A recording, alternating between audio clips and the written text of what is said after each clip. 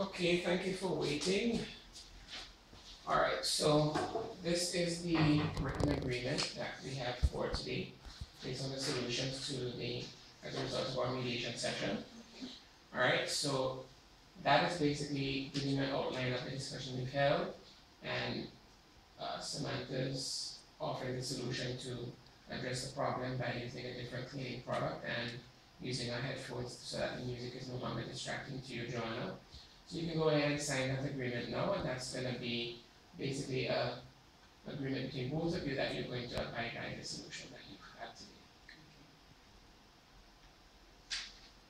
Right, so you would each get copies of this written agreement from the secretary at the office on your way out. We're going to be scheduling a follow-up session in about 3 weeks from now, just for us to see how things are going with both of you. So we have the next available appointment is on December the